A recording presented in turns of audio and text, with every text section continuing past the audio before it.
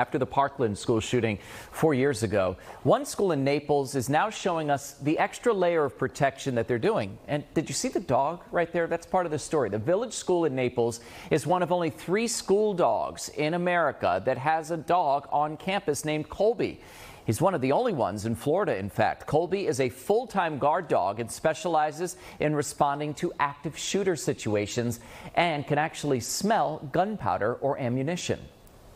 We want to make sure that the kids aren't overwhelmed by safety measures, but we want to ensure their safety at all times. It's interesting. Now, the dog went through several weeks of training with her handler so that they could become a close-knit family and close-knit team. Family members anonymously donated Colby to the school 2 years ago. And after a long day of work, she likes to relax like the rest of us. Her favorite treat, like the most of us, ice cream.